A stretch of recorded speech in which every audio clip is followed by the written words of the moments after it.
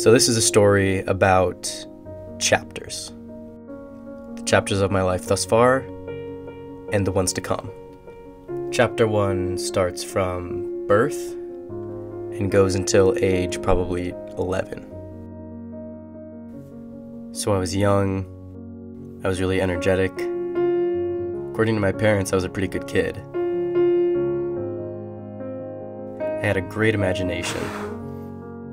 And from a very young age, I thought that when I grew up, I wanted to become an author. So middle school rolled around. My 6th grade year, I was a humble kid. I hung out with the kids that I liked, and that was that. When 7th grade rolled around, that was the start of chapter 2. So 7th grade year, a kid named Spencer transferred to the school. Now Spencer became the coolest kid in the entire school, and Spencer was my best friend that year. So by being wrapped up with him, I became wrapped up with the quote-unquote popular group. When that happened, I thought I was on top of the world. I brushed off all my friends from my 6th grade year because I thought I was too cool for them. I thought that's what it meant to be cool.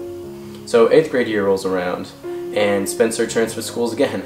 So I was left without my cool best friend, meaning I was no longer cool, by the middle school definition. So I was left without my cool friends from my 7th grade year, and I still had no friends from my 6th grade year because I'd brushed them off when I thought I was cool. But it's hard to feel bad about that because I did that to myself. So then high school rolls around, and my freshman year I just got worse.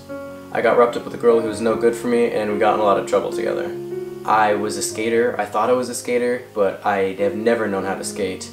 And I was surrounding myself with people that would smoke and drink every day, even though we were probably 14, 15 at the time.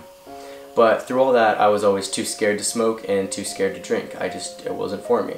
So summer after my freshman year, me and this girl split, and I had a huge epiphany. I thought it was the worst thing ever. I was so into her. But it opened my eyes, and I decided it was time to make a change. So I told myself, things were going to change. And this ushered in chapter 3. And this was the best chapter yet. Life started getting good. I found my love, and the last 2 years with her have been great.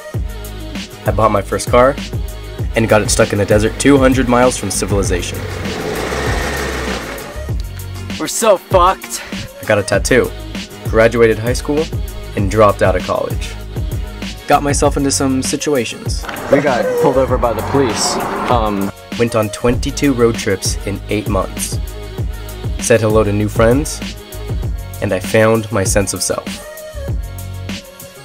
So, what's next? That would be chapter 4. Now, chapter 4 I can only make predictions about. But chapter 4 is going to have to do with me moving out of my house, gaining full independence, and becoming a full adult for the first time. I'm moving out of my parents' house in the next month, probably, into my own place. I have a lot of plans for this chapter of my life. I know it's going to be a great chapter. It's going to be the best chapter yet. It might have a rough start. Moving out on my own for the first time is probably going to be hard. But it's going to allow me to have full creative control of my life. And that is exactly what I need right now.